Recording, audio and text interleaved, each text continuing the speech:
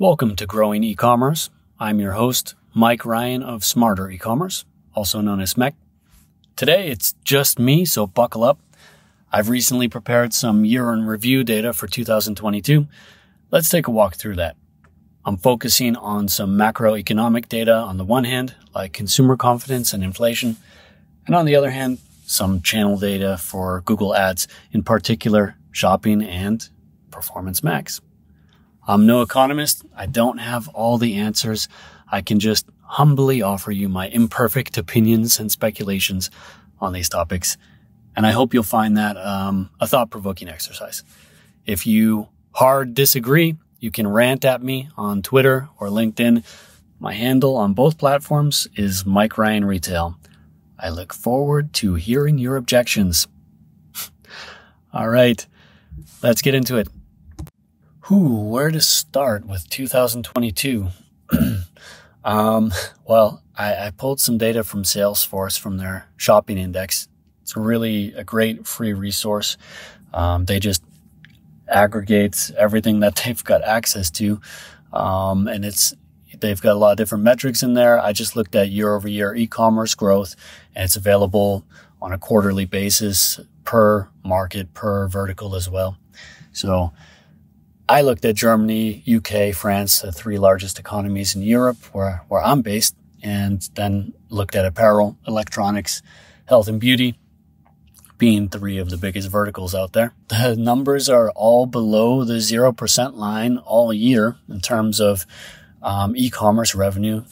And I mean, I think it's no wonder we know this by now.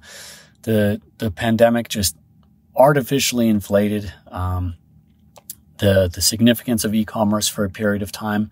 We were I like to think of it as sort of a time machine. I think we saw a share of total retail, an e-commerce share of total retail where one day we will arrive, but it did snap back to normal. And this has been discussed to death with the layoffs at Shopify and how much they bought that kind of 5 years growth in 3 weeks narrative or whatever the case might be. And it's become more popular lately to mention, well, actually e-commerce is bigger than ever, and it's really healthy still. It's definitely like, okay, that share of total retail snapped back, but ultimately e-commerce grew and it retained the size of the new market. And it's just retail also grew. It grew a lot more. So in a nutshell, the whole branch is just booming and that's good. But in year-over-year comparison terms, it's a bit painful. What we see from the Salesforce data, the shopping index, is that Q2 was here in Europe at least, was the most painful quarter in year-over-year terms, particularly in Germany and France. UK had a really painful Q3, but it was definitely a tough year. And if we look at like apparel, electronics, health and beauty, electronics suffered a lot, minus 10% year over year in Q2. That was the biggest loser, so to say, of those three for the whole year. And yeah, apparel, the year over year losses kept mounting quarter after quarter, up until Q3. And then it had a bit more of a positive Q4, but it was down a lot. So it's just a challenging time across markets, across verticals. If you've been struggling to grow, I think the message here is that you're not alone, and that the closer you can get to 0% or above 0%, it suggests that you're actually gaining market share when everyone else is, when you look at the market as a whole and you see that everyone's well below the zero axis at the aggregate level. So that's important to remember. It's just about having the right expectations. And on a positive note, we're no longer competing against those booming, hypish 2021 numbers anymore. Now this year, we're going to be working to grow against kind of a new baseline and that we established in the last year. So I hope that we're through the worst of this. I think the big question is what's going to happen in terms of aggregate demand, what's going to happen, this will they, won't they thing with the recession. I think I probably mentioned it before on this podcast, but it was the New York Times publishing a headline that the vibes in the economy are weird, or weird vibes. Yeah, that's where we are right now. And to put that in context, I want to look at inflation and I want to look at consumer confidence. So inflation has just been mounting and mounting since really January 2021. So we're now well into it. And, I looked at the harmonized index of consumer prices from Eurostat and compared like Germany, France, Netherlands against the EU average. And the annual rate of change was, for the EU average, was as high as 15% in 2022, where you had markets like Netherlands that were peaking up at 25%. And France, on the other hand, not as bad. They were peaking around like 10%.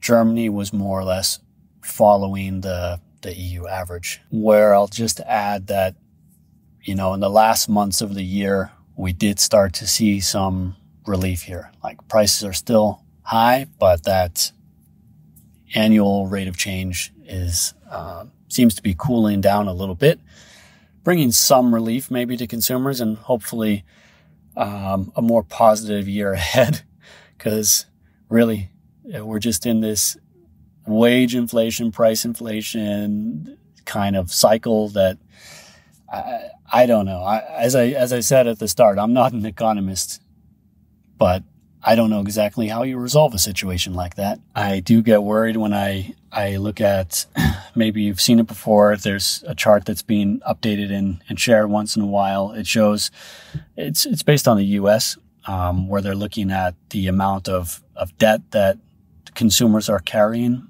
like total credit card debt, compared to the average savings rate of consumers. And, it's this really strange and fascinating phenomenon, because I think the average savings rate was around 8% or so, and there was a lot of debt. This was back in 2019, mind you, and people consider that an unhealthy picture already.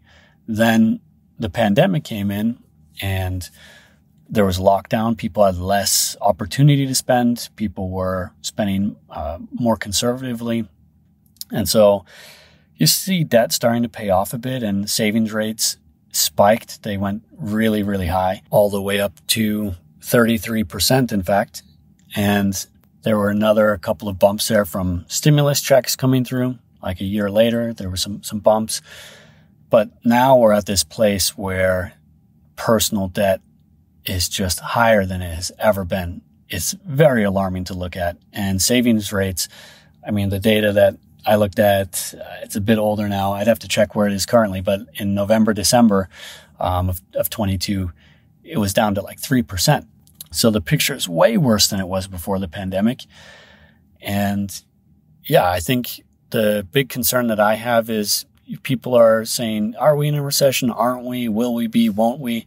And I don't want to be like beating the drum of doomsday or something like that. But when I see a picture like that, in such a massive economy, the US, because I think that the debt problem is not as bad here in Europe, and savings rates are not as bad here in Europe. But it doesn't matter. If things go boom in that economy, then we're all going to be in some trouble. But let me put a little more positive spin on it.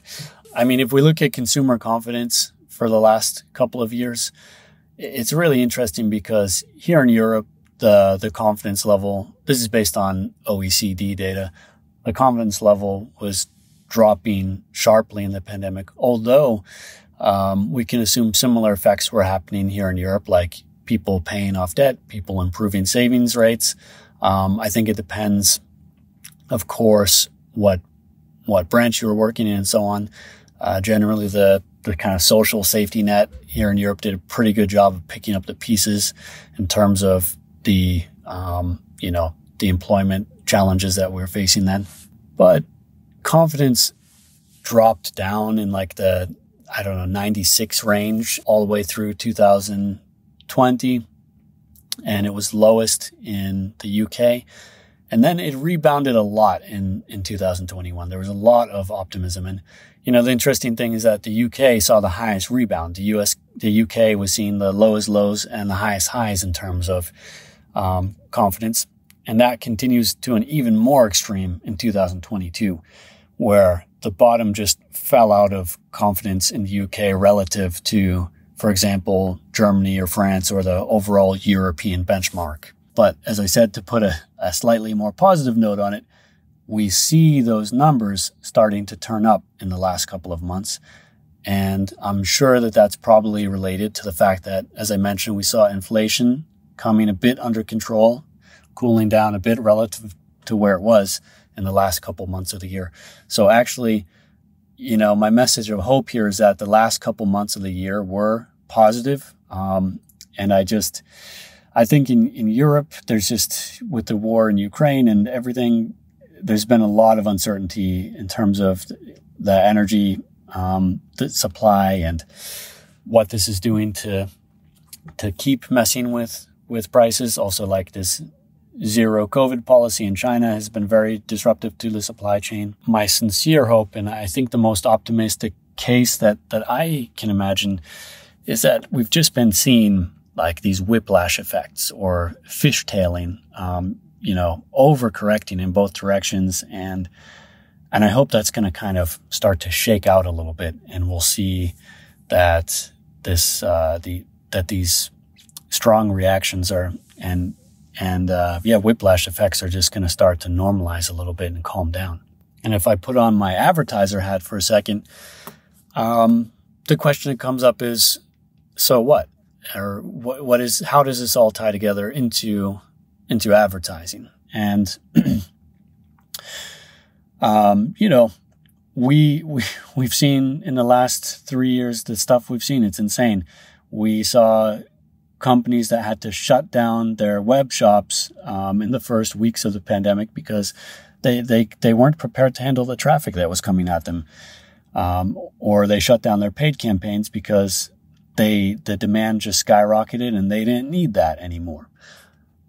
And we also saw opposite effects where sadly we've seen companies that became insolvent and went out of business in the last couple of years. But I think for everyone on this journey, individual advertisers are competitors on the one hand, that's very real, but I also think that we're all in this together at the same time. And we're getting stronger for these experiences. We're learning so much. I'm definitely, it's been, the metaphor I sometimes make is like, I'm going to date myself with this, but Keanu Reeves in The Matrix, where they like plug this thing right into the back of his brain and he learns Kung Fu and all this stuff. If you know what I mean. But if we look at consumer confidence, let's just take that last number that we were talking about, or those last numbers, and then we line that up with advertising and with the channels. I had a look and I basically pulled conversion rates for Germany, France, and UK, the same markets that I pulled the consumer confidence numbers for. And I think there's no big surprise here, but it's important to know that this is occurring, that there is a positive correlation between, for example, conversion rate and consumer confidence. And so what a positive correlation means in that sense, if consumer confidence is increasing, then conversion rates are also going to increase. And it's a double-edged sword. When consumer confidence is dropping, then conversion rates are going to drop. And we saw different degrees of correlation in the different markets. And there are, I'm sure, plenty of reasons for that. And this is, this is a quick look at the topic. You could get into a lot more detail here. But in Germany, for example, we saw a pretty weak correlation at 0.3. And remember that a correlation can go anywhere from -1, which is a perfect inverse correlation, up to a +1, which is a perfect positive correlation. So in France, we saw this moderate positive correlation at 0.5. And then in UK, we saw a rather strong positive correlation at 0.7. That's getting pretty strong.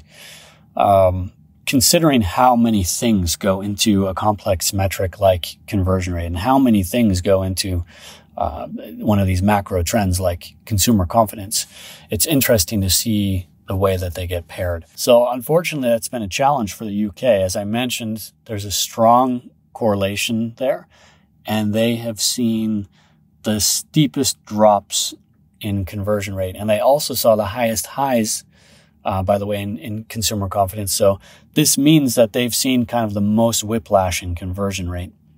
And in year-on-year terms, that just sucks. There's no other way to say it.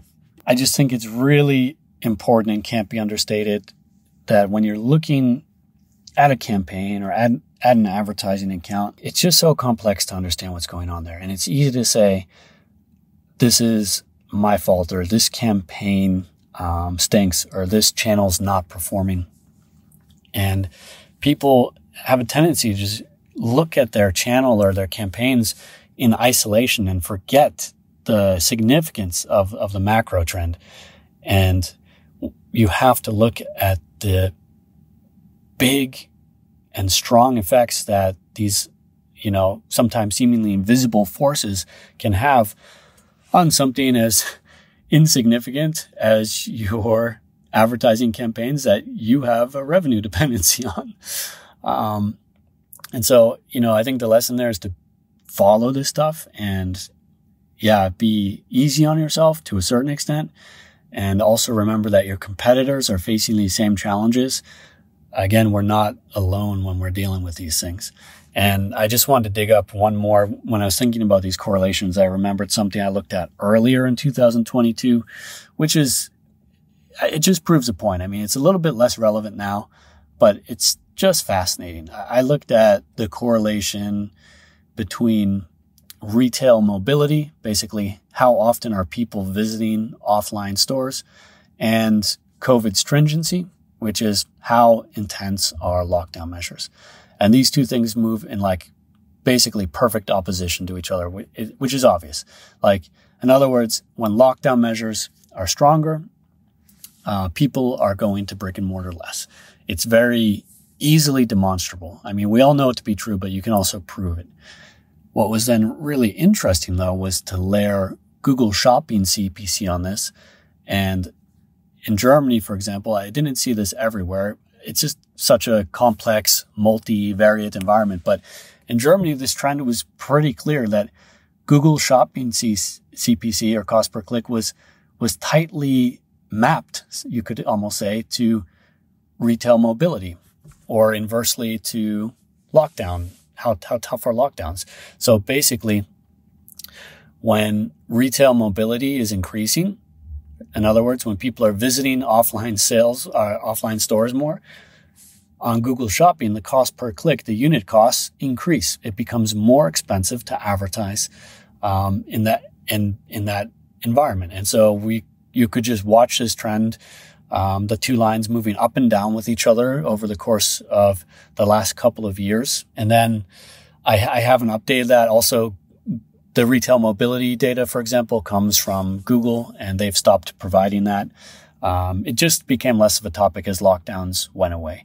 So, that's an effect that you might have seen fluctuations in your CPC over time, and you have no idea that it's being invisibly steered by these offline closures, or you might suspect it, but there it is in the data. So that was a significant trend of the last couple of years and all the way through at least the middle of 2022. But if we look at 2022 in some more detail, I want to look at the shopping funnel health, and I'll look at the UK and Germany for that. So what do I mean by funnel health? I just mean, impressions down to clicks, down to conversions. And how is that looking these days? And I won't sugarcoat this. In the UK, what we saw hurt a lot. I mean, bearing in mind, that's where we saw the worst consumer confidence. It was definitely a tricky time in the UK. I think the UK is one of the most competitive markets in the world in terms of Google shopping. If you look at the way cost per click has developed there over the last couple of years, it's just been brutal. It's been a relentless upward march. We'll talk more about CPC in a bit. 2022 was actually, in some ways, a positive year in that regard. We'll get to that. But the funnel health wasn't great. Impressions were down year over year. Clicks were down even more, and conversions were down even more than that. And this was a pretty steady trend until, about October. We started seeing a little tipping point here. Actually, I think in September is where we see clicks this is on an index basis, where the clicks index of 2022 compared to 2021. The clicks start climbing above impressions at that point. So before you had like a visibility problem, an even worse click problem, and an even worse conversion problem, pointing toward your click-through rate and your conversion rate. These were struggling. And the click-through rate started to look better around September. And the conversion rates started to really over-index and really start improving in October. And they held that way November and December. And this could be related to that uptick in consumer confidence that I mentioned and the downtick in inflation rates that did occur in the last months of the year. It seemed to have a big effect on consumers, and the conversion rates and conversions looked really positive at the end of the year. So that's the one positive I can put on that. If we look at Germany, the funnel health was totally different. So it's really interesting. What we mostly saw was, especially as the year progressed, we saw more and more cases of impressions under indexing relative to 2021. So it was actually a visibility problem in Germany. And what's interesting is that clicks and conversions were pretty healthy. And that also increased in the second half of the year, particularly in late Q3 and Q4. I think it's really interesting to see how these markets develop and how different they are from each other. And you have to remember that when you're doing cross-border commerce and you're advertising in different target countries, that each of these markets is so unique, and it's very much worth understanding what's occurring in the macroeconomic level and finding any way that you can to benchmark against peers or understand what's going out there in the broader environment. If we look at the UK and we look at revenue development in particular, the indexed revenue was facing real challenges in January, February. Those were the worst months of the year that we saw. And of course, if you think back on January, February 2021, those were still bubble months. January was a surprisingly huge month in e-commerce, at least in our experience, January of 2021. And it was still in this COVID lockdown context. Things really jumped up already in March in year-over-year terms. And it's a trend that just continued going up and up and up across the year over the course of the year, where we finally started seeing positive year-over-year outcomes in October. November was still down a bit, but then a really strong December in the UK. That's what we observed. To make that a little more specific, we were seeing like minus 18% year-over-year revenue in like March and April, clawing its way up to, positive 3-4% in October, and finishing with a really strong December that was up about 6% year-over-year. And I can't claim that that's representative of the market. It's our little sample of the market. It's our little corner. But I think it's positive to see. And if you compare it against the Salesforce shopping figures, it's largely in line with those. Although I'd say we saw a little more recovery than what was reported, including seeing the numbers come up year over year, where they remained negative year over year, according to Salesforce. And again, the channel is its own beast. It's not the total e-commerce environment. It's not representing total e-commerce revenue. So they're apples to oranges. It's worth mentioning, but for what it's worth. And regarding Germany, again, this is our little sample of the market, because we were generally seeing numbers up year over year for the entire year in terms of aggregate shopping and Performance Max revenue development in Germany. And that shows you right there. I mean, we see from the e-commerce figures from Salesforce that Germany was below the 0% line all year long. And definitely we know merchants who experience that as well. Don't want to say that everyone was up year over year. That's not the case. But in aggregate, we did see an improvement there. And it's a bit of a noisier movement. It's a bit harder to see a clear trend line. Like in the UK, we saw really a pretty steady progression closer to and then above that 0% year over year line. And in Germany, I would say there was also, broadly speaking, an upward trend, but there was a lot of fluctuation in that. Getting to cost per click, I looked at a couple of things here. One, I looked at a historic kind of look back of Google's self-reported cost per click that comes from their earnings statements. They don't tell you the cost per click, but they tell you what's occurring year over year with cost per clicks.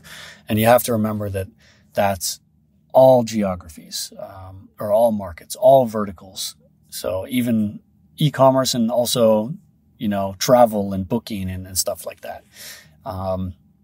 It's all ad inventory. So it's like a perfect CPC soup. You can't read something too specific out of that. But what was interesting was to then look at the e-commerce benchmark CPC, which is, zeroing in on mostly European merchants, in e-commerce verticals and ranging all kinds of verticals. And then in terms of ad inventory, looking at shopping and Performance Max, which of course is its own mini placement soup. But as we know, it consists of like 89% shopping and dynamic remarketing on average. But when you hold those two in comparison to each other, we could see that in 2022, in year-over-year terms, the e-commerce benchmark CPC remained elevated more than the Google CPC. Like actually over the course of the year, this only goes through Q3 because I still don't think the Q4 figures are published yet. But at time of recording, they're not. What do I want to say though? Oh yeah, over the course of the year, like in Q2, that's when Google's self-reported CPCs crossed the 0 point on year over year. So we started seeing CPC relief, negative developments year over year.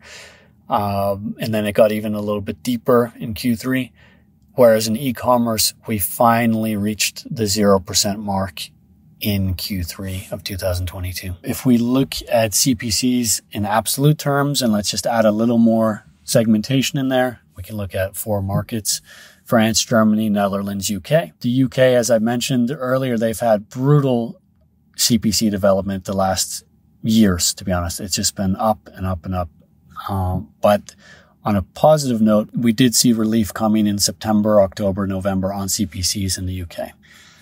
And that's something that they haven't seen in that extent and for that amount of time, over a quarter of relief in a very long time. And I hope that trend continues. Probably the most painful development, in contrast, was in the Netherlands, which I include because it's just one of my favorite markets. I find them interesting. And we saw that they had really high inflation. Now, this is a controversial opinion. I typically think of CPCs as actually kind of a good, I don't know how to phrase this, like store of value relative to inflation. That sounds like I'm talking about crypto now. Lord help me. No, but actually, when you look at the year-over-year developments in cost per click, and you look at what occurred in inflation year over year, technically cost per clicks got cheaper. And no one says this, and everyone talks about how painful CPCs are. And I get that. But relative to what happened in the broader economy in terms of inflation, I just want to say it could have been a lot worse. And yeah, depending on your market and vertical combination and your specific competitor set, we know people facing massive CPC increases, absolutely massive. So I don't want to sweep that under the rug. I don't want to say that isn't happening, but in aggregate, like the big picture, it could actually be worse. But back to Netherlands, who I wanted to mention, they did have really high inflation, and they also had strong gains in CPC. So to what extent is that related? I can't tell you. But they spent most of the year below Germany in terms of cost per click. And bear in mind what a larger economy Germany is than Netherlands. I'd have to check like how the, purchasing power parity is between those. I think cost of living is pretty high in Netherlands. Typically, CPC is pretty closely matching cost of living measurements. But Netherlands did in September and for the rest of the year, they did not see relief the way that the UK did. They saw higher CPCs than ever, and it crossed in front of Germany. Germany had rather stable CPCs over the year. And yeah, Netherlands sadly crossed that line. So things quite pricey in Netherlands right now in the channel. France had enjoyed the lowest CPCs, and they even enjoyed some months below 30 cents on average per click, which no other market saw levels that low. UK, for references, was pushing 50 cents per click in June. And that's in euros, bear in mind. So I don't know, I'd have to do the conversion rate for pounds. So e-commerce CPCs higher than and seeing more year over year costs than the aggregate CPCs for all of Google. But it varies per market. So another thing, anytime you're getting to cross-border advertising, you just need to do some research and find out what's occurring in that market and what's kind of the norm there. And who are the competitors? Which brings me to my next topic. Let's talk about competition. Generally, we saw that in the first half of the year, the unique shopping competitors per account. So just imagine, to explain this, you're a median advertiser. And you've got X number of account level competitors, let's say 50 or something like that. In January, that number was down 10% year over year. And it only approached the 0% line in the first half of the year. It only approached the 0% mark in March. It spent the whole first half of the year with lower number of unique competitors than the year before, for what it's worth. But then in the second half of the year, the competition started piling on for whatever reason. I can only speculate as to what caused that. But we then saw a steady upward trend peaking, no surprise, in November with, 15% growth in unique competitors year over year.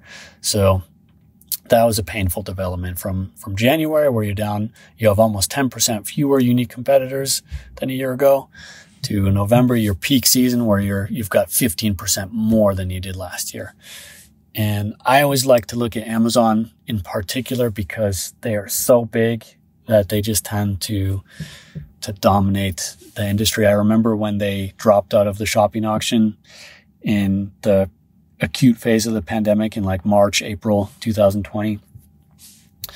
CPCs also dropped quite a bit, and there could be other reasons why that occurred.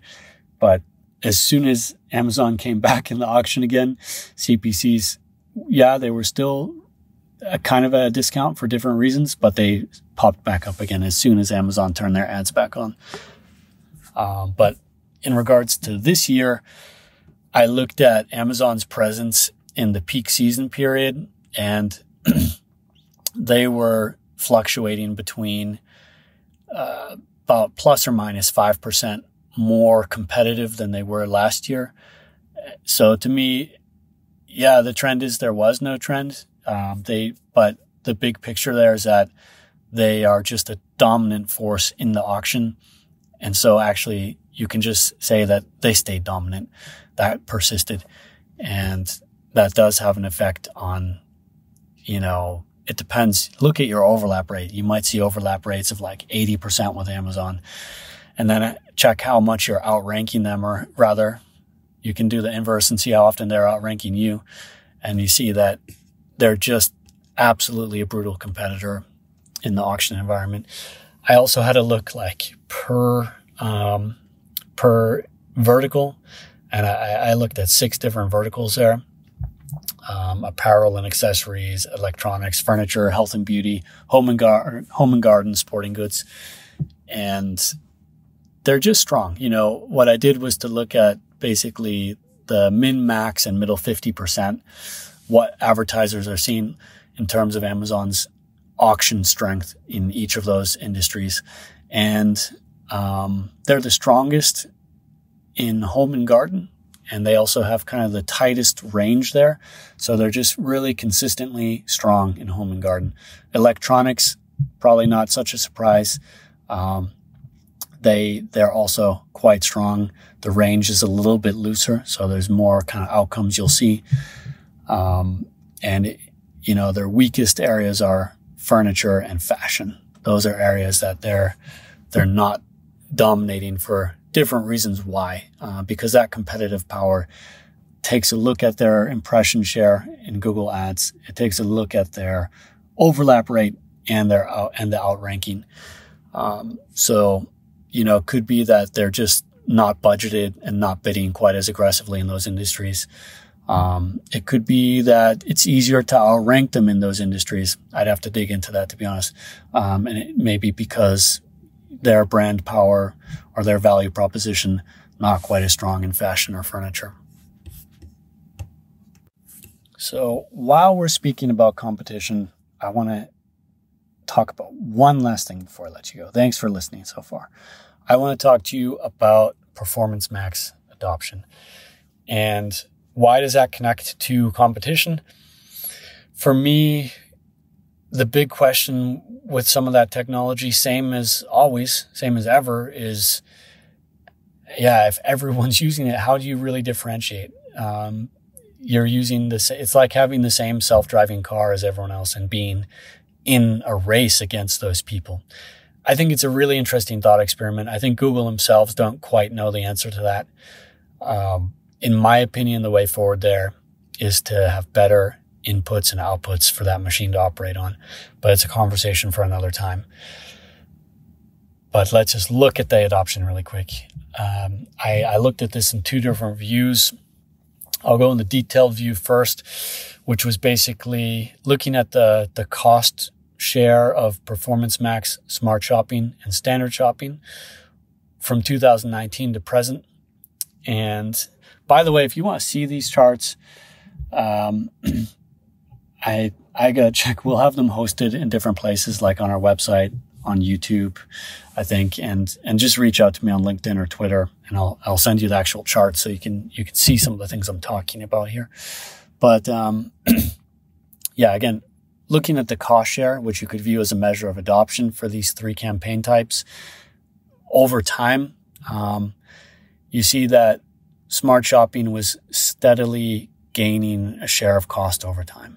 And then in 2022, the damnedest thing happened, and Performance Max got flipped on like a light switch. And it's so fascinating to see how fast that adoption occurred. It's really like a hockey stick. It's an exponential thing. And particularly actually in the later part of the year, it got a little bumpy. I mean, at that point, most of the adoption had occurred, but there's kind of some holdouts where, for different reasons, there are people, for example, Search Ads 360 users who couldn't migrate to Performance Max or things like that. But if we look at the total adoption of shopping ads automation, let's call it that, if we combine the cost share of smart shopping campaigns and the cost share of Performance Max over time, so that we've got this lumped category, you see that it raised from like about 5% in January of 2019. Very new technology, not well adopted. A lot of questions about that. And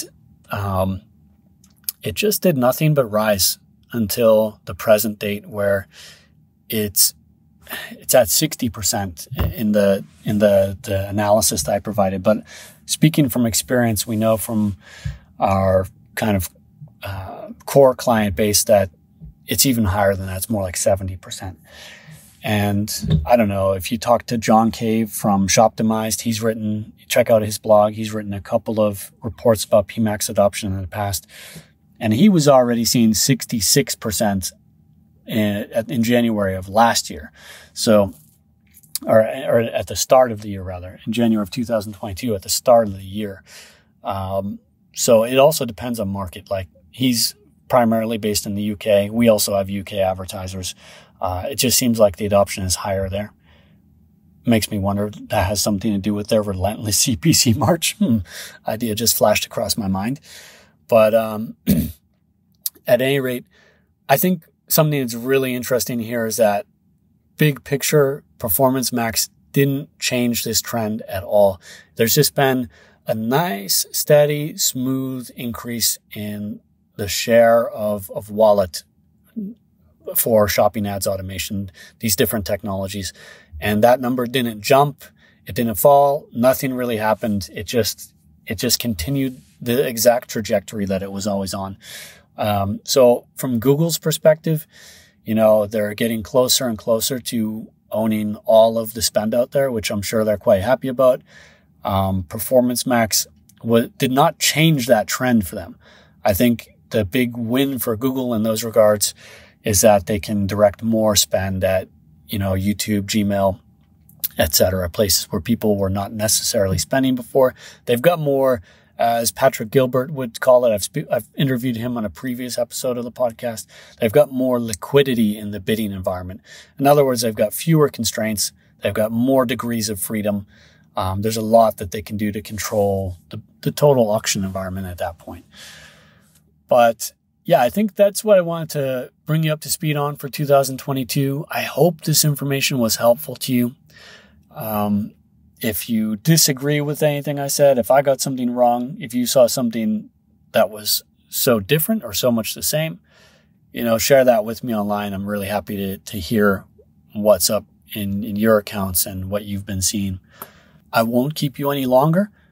Thanks for listening to Growing Ecommerce. If you enjoyed the podcast, please consider sharing it with coworkers, friends, or within your professional network. We really appreciate that. The podcast is produced by Smarter Ecommerce, also known as SMEC. To learn more, visit smarter-ecommerce.com.